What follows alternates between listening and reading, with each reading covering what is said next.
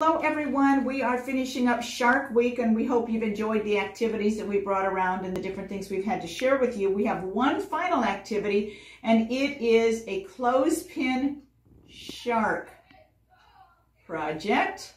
When you pinch the clothespins, there's a little surprise in there. So I'm going to show you how to make this, and where you'll be getting a paper that looks like this.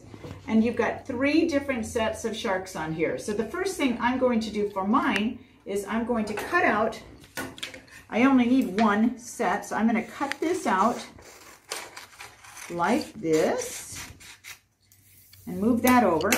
And now your shark is going to be a darker color on the top and a lighter color on the bottom. I made this one kind of a bluish gray. This one I'm going to just use gray. And I'm using a marker because I don't have crayons right now, but you could use crayon, you could use watercolor, or you could use a marker or colored pencil, always my favorite. So I'm going to go ahead and I'm going to just color the top part of this with this, actually it looks like it's kind of a greenish gray a little bit. I'm going to color this top half, and you can even go out of the lines a little bit because you are going to be cutting it out. So I'm going to color my top half, and I'm going to color the bottom fin. On the other one, I didn't do that, but I think you can do kind of whatever you want here. So here is my shark, and oopsie daisy, I see I need a Rachel, will you hand me the markers, please? I forgot to get a color for my fish. Thank you. All right. I'm going to grab one out of here. Oh, this looks great right here. It's kind of a brownish, orangish gold. So I've got to add some color to him.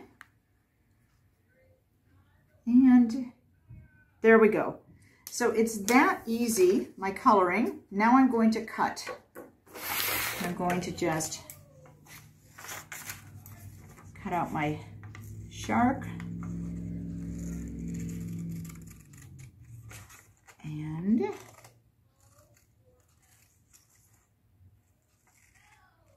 then after I get the outside, cut around all the outside, you are going to see here. Here we go. All right. So I have this ready. Okay. Now what I have to do is I've got to cut the whole thing in half, right along this dark line. Right down the middle here. Okay, so this looks like this now, because this will be my shark that will open and close, that I'll be gluing onto my clothespin. And you'll have a clothespin that looks like this in your bag. So I'm going to cut out this little tiny fish. And you know what? The fish, let me show you how that's going to look. The fish is going to be on a little piece of paper, a strip of paper glued to the bottom. I think what I'm going to do is just cut that piece of paper out along with my fish. So I'm going to do it like this. Otherwise, you can just cut one and glue it or tape it on.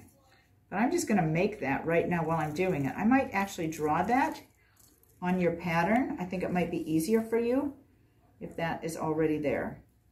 So here's the fish. This is a little small. So it might be, you might need help with the cutting part of this. But, all right, so here I have my fish now, and I've just made that little part that I'm going to glue on. So I've got my clothespin, I've got my glue, and now I'm going to get my clothespin ready. And you can see from the back how that's going to look. And I'm just going to put glue on the front part of the clothespin. Maybe not. Jeez. Okay. Oh. Okay, here it comes. All right, so I'm going to put it on here. Put it on here. A little bit back here. So you can see how much glue I have on here. I'm going to put my top half up here. Okay.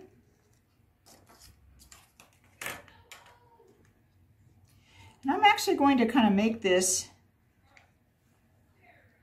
I'm going to need enough room to be able to pinch this. I think I need a little more glue in the back here. I'm going to peel that off before it gets too wet. Follow my glue back here a little bit more. Right back into here. All right, set this back on again.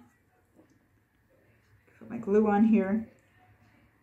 So the glue is only going to be, the top half will be on the top half of your clothespin, like this. And of course the bottom half will come underneath. You're going to be able to match it up by matching up these gill slits on the other side. So I'm just going to carefully kind of press this with my finger. Okay, so there is my shark. Oop, that's got to come down here a little bit lower. Let's see. If you've got it on here right, while your glue's still wet, you can kind of move things around a little bit. It should be like this. I wonder why it's push it back a little bit. All right. Okay. Now we want to attach our little fish inside here. So I need another small drop of glue. Put it here like this. How much did I make that stick up? Just a little bit. I might actually even, I think I gotta pull this ahead a little bit more so I have room for his mouth to open wider. All right. Okay. Yep. All right. Got my fish here. So I think you can kind of see how from the back, I just went ahead and glued that on from the inside so that when I open the mouth, there it is. It looks like he's found something to eat. Okay. Oopsie daisy. All right. If your paper sticks down a little too far, that's all right. When this dries, you can just cut that off. I could probably do it right now. Let's see. Okay. Yeah. Okay. We are this far. And the last thing we're going to add is the eye, and you should have an eye in the bag. So I'm going to go in your bag of materials, in your tub. I'm going to put a tiny small drop of glue. Sometimes I get too much. And just pick this up and set it on with my finger. All right, so you've got your sharks here. I think you'll enjoy, I hope you'll enjoy making them. And hope you had fun during Shark Week. Okay.